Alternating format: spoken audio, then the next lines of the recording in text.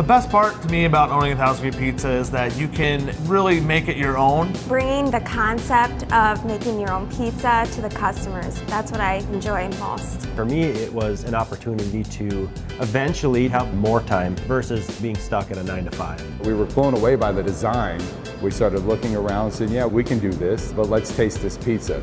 And it was amazing. I sat down and had this product and it was delicious. It was absolutely the best. What hooked me was the quality, the taste. The ingredients were super awesome. The sauce was awesome. The dough was awesome. It was traditional Neapolitan pizza. It just brought everything back to when I was in Italy with my family. We have San Marzano tomatoes, we have the best cheeses, we have this crust at 1,000 degrees, and it's what the customer really loves, and we loved it. We'll make the pizza directly right in front of you. You get to watch the whole process. We'll make the dough in front of you, stretch the dough in front of you, bake the pizza in front of you. You see it all. What you see is what you get. And that's something that's new to the people out in this area where it's like, wow, I can put whatever toppings I want and it doesn't change the price. And then it goes in the oven for 2 minutes. You can't beat it. It's quick, it's fresh, it's convenient.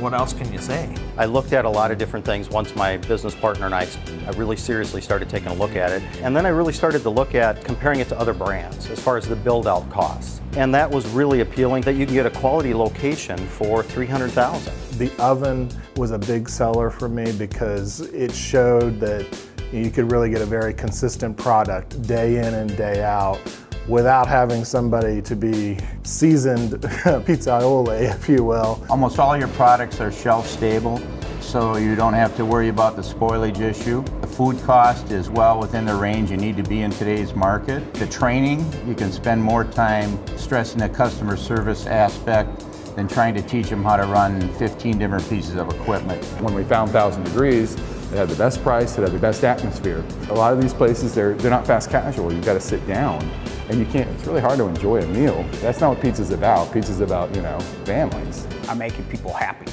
They're eating good quality pizza, they're having fun at the restaurant here in Strongsville, and that's one of the things we're trying to do, is make people happy. You're not just building pizzas.